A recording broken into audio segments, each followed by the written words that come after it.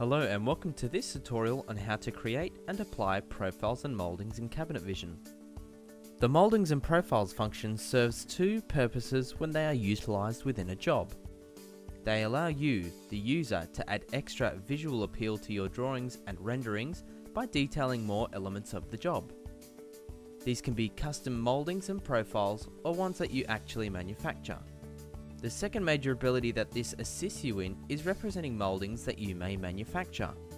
If your business sells or produces particular moldings for the customer, you are able to reflect this within the functionality of profiles and moldings inside Cabinet Vision. Profiles are also used to style a benchtop in the same fashion as moldings, adding extra detail to your job or to represent profiles that you offer to your customers.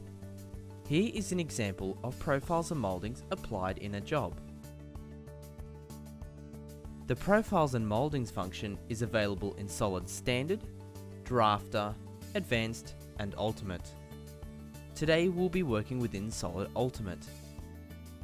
From the splash screen, I will navigate to the Profile menu.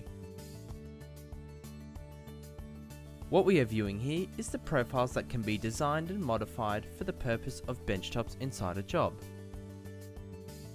Inspecting the ribbon bar, we find the following: Zoom settings, which control how we view the profile, New, Copy and Delete, Category, as well as individual entity selection. Reset and Edit. Resetting will allow you to default it back to a rectangular geometry, and Edit will allow you to edit the CAD of that geometry and to custom shape it. Our Categories drop-down chooses between edge profiles and beading. The beading is only ever used if you are also using a face frame construction.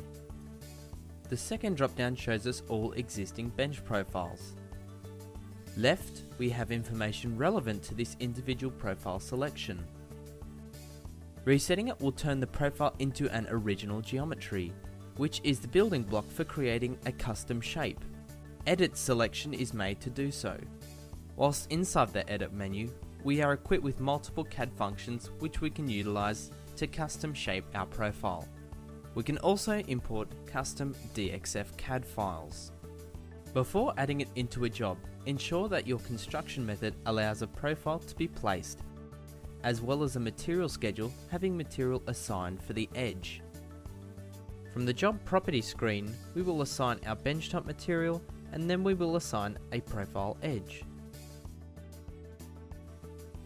Here we have an example of the profile correctly assigned to a benchtop inside our new job. Next we will cover how to create and modify moldings. Navigating from the splash screen, we enter the Moldings menu. The layout for this section is extremely similar to that of the Profile menu.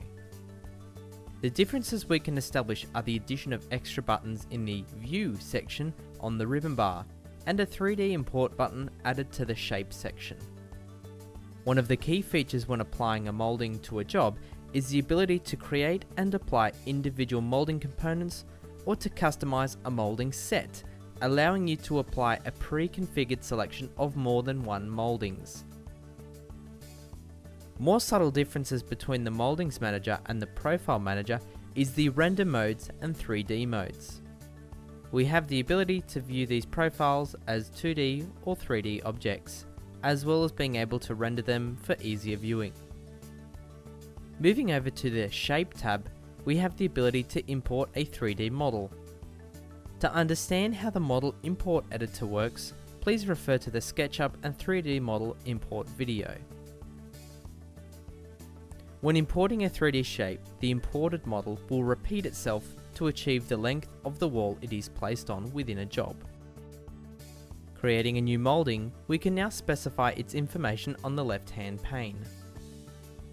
We assign its name and then the category we would like it to appear.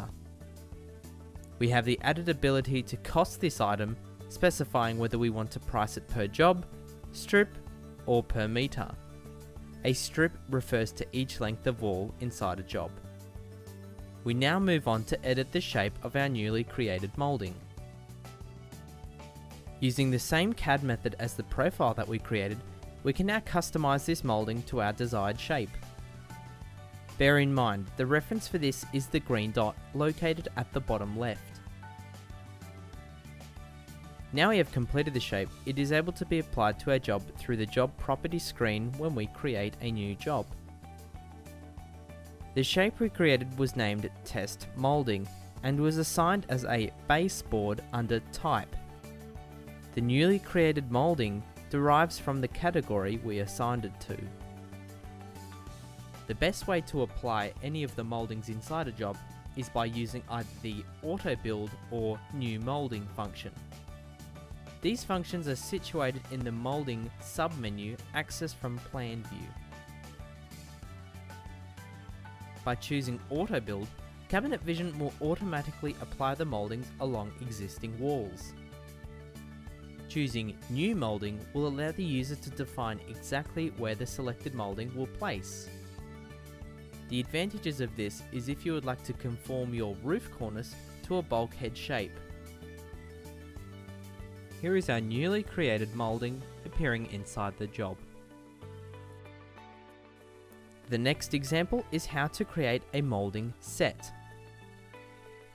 As mentioned, a molding set refers to several categorized moldings that can be applied all at once. This will save the user time if the same set of moldings is used constantly.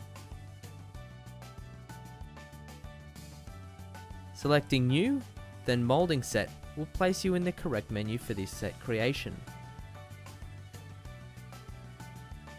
We now select Edit, which is where we can insert any selection of the moldings within Cabinet Vision.